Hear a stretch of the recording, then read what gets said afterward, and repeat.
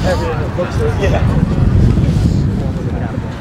James, how did you assess Shane Simmons' performance, and what kind of workload do you anticipate for him at Indiana? Yeah, we just expect it to gradually increase. Thought he did good with what he handled, but we need that to grow. He's a talented guy, but we want to make sure we're taking things slow so we don't have any setbacks, because the type of injury we've been dealing with those guys, you can have some setbacks. So we've tried to kind of take our time with that. James, you mentioned Marcelino Ball yesterday. He's a 6 foot, 222-pound slot corner, essentially. What have you seen in the evolution of the slot defense versus what teams have done in the slot on offense? And how important is he to what they do defensively? Yeah, we kind of look at them a little bit different than the way you just described. We really look at them in a lot of ways as a 3-safety defense with 3 safeties on the field. And a lot of people have different approach. Some people are playing corners in those spots. Some people are playing safeties in those spots in terms of nickel, or they're playing with those guys full time. So there's a lot of different kind of philosophies. I think a lot of it is based on what you ask of that guy. So for us, we use it more as a true star, although some of those guys that we have moved to those positions have been hybrid type guys.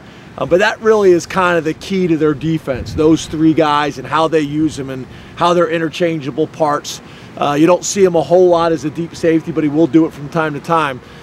So I think they're really the key to their defense, how they set the defense, how they coordinate the coverage in the front. So we obviously need to be aware of it, and he's done a nice job for him so far to this point. James, how have you seen Garrett Taylor grow as a leader in his first year as a starter? Yeah, he's really done a nice job since he's been on campus, pretty much in every area, and he's just kind of gradually got better. He's very respected for kind of how he works year-round, how he is on campus, how he is when it comes to academics. He's just one of those guys. In the weight room, he's developed himself in one of the stronger guys on our team in terms of position, in terms of body weight, and he just has gradually got better. We've seen that a lot at that position, guys that maybe have kind of had to wait their turn and then ended up playing well, and he's playing well for us right now. I think Coach Banks has done a really good job of developing those guys at that position. The thing that we're constantly talking about is Sutherland's also a guy that we're excited about and want to get him a few more reps. But I think GT has been really good. I'd like a little bit more where we don't have so many question marks in the future because we play 2 safeties and don't play the backups as much. That we're always kind of having this discussion as who's going to be the next guy, because they haven't played a whole lot. So, Sutherland's a guy that's really done some nice things. We'd like to get him a little bit more time, but in general, GT's been really good, and that model continues to kind of evolve. James, what has to happen for Journey to see the field? Yeah, it's all the other things. We've actually talked about the last week and a half that Journey has really, made some improvements. A lot of young backs, it's the protection. That's been kind of the issue with him in high school. He rushed for 700 yards in one game, but wasn't doing a whole lot of pass protection. So that's been completely new to him. And that's the area that we're gaining more and more confidence in him. And I'm seeing him play with more confidence. He's a really fast guy. I think you guys know he was a 100-meter champ in the state, but he didn't always play that way when he got here because I think he was thinking too much. So he's getting more comfortable. I think he's still got a very, very bright future here. But you'll just kind of see his opportunities kind of continue to grow as things go on.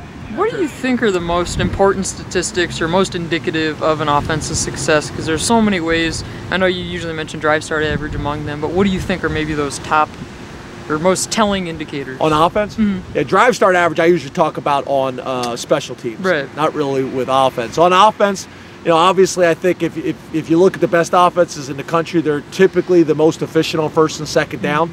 You're limiting the amount of times you are on third down. But if you go back to the beginning of time, it's third down efficiency, it's red zone touchdowns, which for the entire year we've been pretty good. We haven't been as good as the last couple of weeks, but red zone touchdowns, and then turnover ratio. Obviously that's a team deal, but touchdown to interception ratio and turnover ratio, I think is a huge one. Can you talk about KJ and how maybe he's met expectations, and where does he still have to improve? What are some of the areas that he could get even better? I think the thing that's been kind of surprising to all of us is the thing with KJ is when you see him, you're not sure if he's going to be able to hold up in the run game with as much perimeter run stuff as we do, but he's one of our more competitive blockers. Obviously, he's got built-in leverage, but on top of that, he'll fight you. He's very, very aggressive. He's very, very competitive.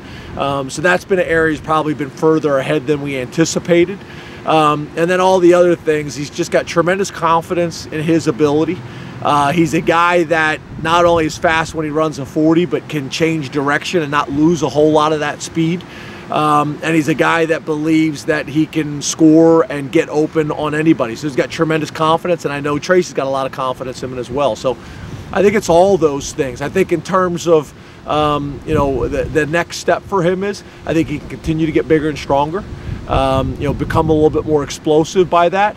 And then just like a lot of the young players, it's consistency. It's consistency in practice, it's consistency in games.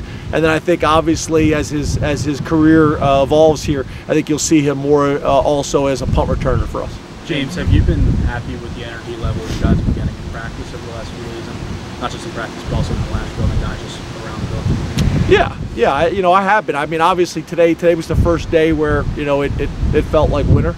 So you kind of have that adjustment. We want to be outside as much as we possibly can. So you got the noise. It was fairly windy today as well. So you got those type of adjustments. Sometimes the energy level is sometimes challenging to figure out when the music is blaring, because you just lose, one of your senses. You don't kind of hear the interaction and the support for one another and those types of things. But I also believe whether we're home or away, the music is good for us, because it forces us to focus on a level that we don't have to focus when the music's not on. So something we talked about in the staff is home or away, we're probably going to pump the music, because I just think it forces everybody to focus on a level that they need to on Saturdays. James, Indiana has completed 18 or more passes to 7 different guys. When a team's spreading the ball around like that, what challenge step is that for the defense? Yeah, I think obviously when you can go into it saying, okay, the running game, is a challenge with this running back, and they got a running back who's been very successful as a true freshman at 236 pounds.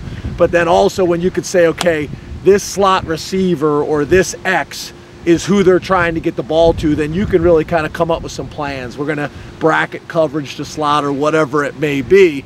But when you got receivers that are all a part of the offense, when you got a quarterback who's running the ball, when you got a tailback who's making plays, that's when you become really problematic. And I think there's been a lot of discussions about what is balance. Is balance running the ball 50% of the time, throwing the ball 50% of the time? Is it being able to run or pass in any of those situations?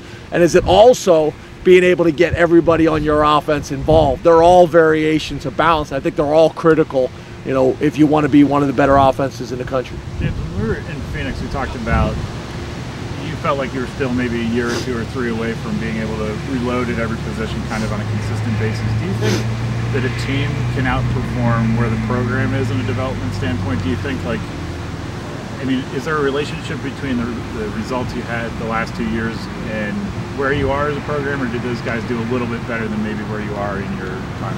Yeah, I think that's a good question. I think overall, if you really study everything, everything, you take a 10-year really deep dive into the program. I know right now when you say this, people kind of look at you like you're crazy, but I think for what we've done up to date, I think probably most people would say we're ahead of schedule. I know after the last couple weeks, people don't want to hear that, but I think that's probably the reality of it. If you really take a deep dive and look at every aspect of the program, and you're comparing that to what we would consider our peer groups, I'd say we're ahead. Obviously this season's going to be interesting as it plays out to really kind of be able to determine that, but I would say overall ahead. And I think there's a lot of factors in that. I think Trace McSorley's obviously a big part of that. I think if you look across the country, whenever you have a quarterback that's been able to be as productive and successful, and you have them for multiple years, it gives you a foundation to build around.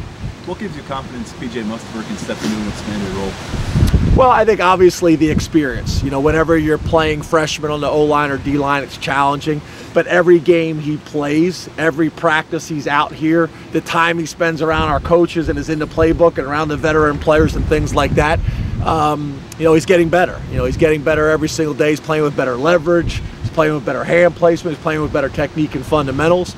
So he's just going to continually kind of chip away at it. And where we're at as the season, I think you start to see some of those young guys start to make some moves and play with a little bit more confidence, because early on, it's not what they thought it was going to be. For most of them, some guys show up and they're able to transition pretty quickly, but more times than not nationally, you know, it takes those guys some time to kind of get comfortable and confident and start to be able to anticipate how the game's going to go. James, what have you seen in the evolution of the slot position on offense, kind of mirroring what Yeah, I'm sorry, I didn't answer that aspect. I think what you see is it's over the last probably 5 to 10 years, I think you really see, especially with the RPO offense, is people trying to cause conflict on those underneath defenders. And by causing conflict on those underneath defenders, it makes it challenging for them to get their hands on the slot and reroute him so he doesn't have a free run at a safety. And I think that's probably one of the biggest changes with the RPO offense that you have seen. In the past, you always wanted a nifty guy, you wanted a smart guy, you wanted a guy to understand how to get open and read coverages and find soft spots in the zone. And I think obviously Hamilton, Deshaun was a really good example of those guys. Now you add in the new aspects of what we're doing offensively, where you're able to cause those linebackers conflict and either be able to run into a pretty good box or suck those guys in, pull it, and now be able to get free runs at the safeties. That's where you're able to see slots starting to make more explosive plays down the field, where in years past, it was probably more of the, you know, guys that are picking up first downs, guys that are picking up first downs, guys that are effective on third down, and guys that are able to make plays in the red zone based on how people use them. I think that's probably the biggest change, the explosive plays coming from the slot in the RPO offenses.